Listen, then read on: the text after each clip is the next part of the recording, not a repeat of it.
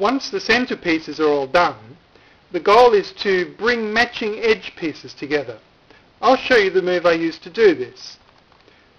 Well, the effect of it will be this red and green piece will be moved over to here. As you can see, it belongs there. The green and orange piece will come down to here, where it belongs. This green and red piece goes over here. Doesn't belong there, but you can't have everything. And this green and black piece will come back where the original green and red piece was. So that's all very good. Now, the first step is I'll bring these two sides 180 degrees, so they're down on the bottom, and then I'll turn the bottom face 90 degrees that way. So then I begin. First of all, that goes there, this goes around 180 degrees, then 90 degrees there again, this goes 180 degrees, that goes another 90, then 180 degrees on the top face, 90 degrees there, then 180 degrees on the top face, and finally one more 90 degrees. Now the center pieces look like they haven't changed, but actually some of the bits of the same color will have moved around.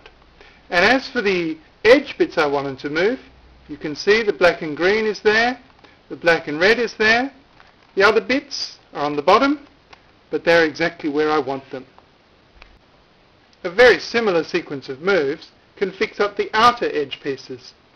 So I'm going to move this orange and yellow piece here where it belongs. This orange and blue piece will move here. This red and blue piece will move here. And this red and yellow piece will move here.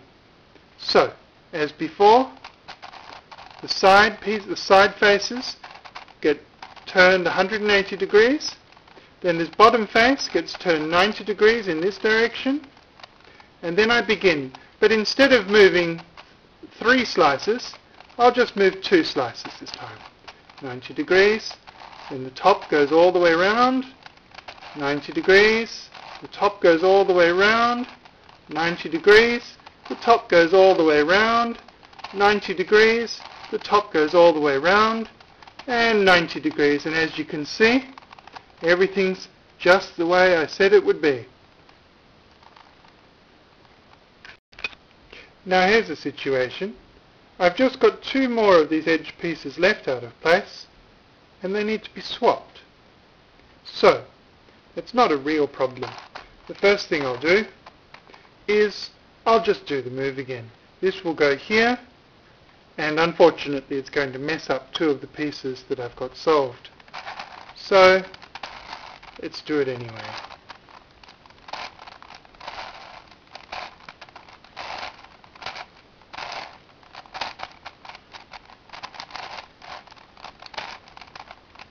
Now, there'll be 3 pieces out of place, and there's another move I can use to swap them around.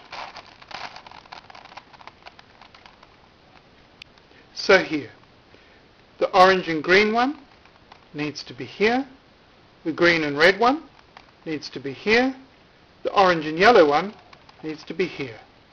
So you'll have seen a move like this before in this video. First I move that piece down and out of the way. Then, the place where I want it to be, I'll bring that down, and the piece can go into its slot.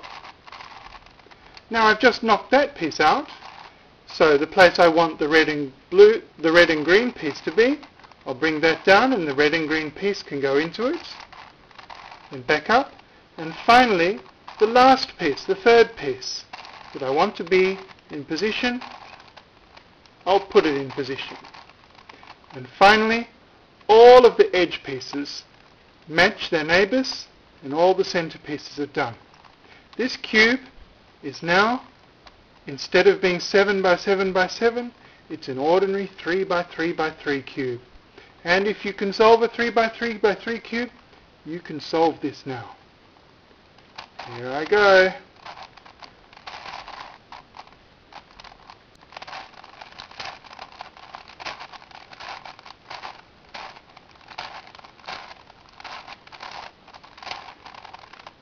Done. Isn't that great?